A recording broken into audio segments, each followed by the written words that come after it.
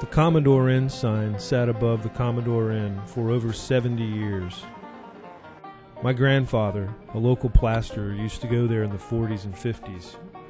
Thousands of Roanokeers have no doubt seen the sign over the years, and it's easily one of the coolest and most recognizable landmarks in the city.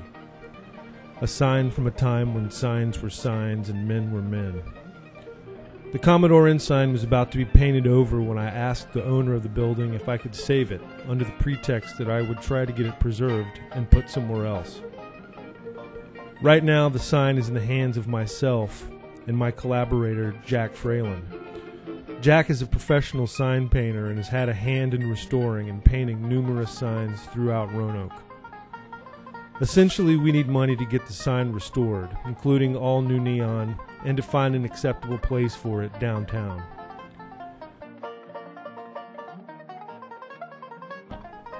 Roanoke has a rich history of neon and lighted signs. By preserving the Commodore Inn sign, we can make it part of this legacy. Thank you.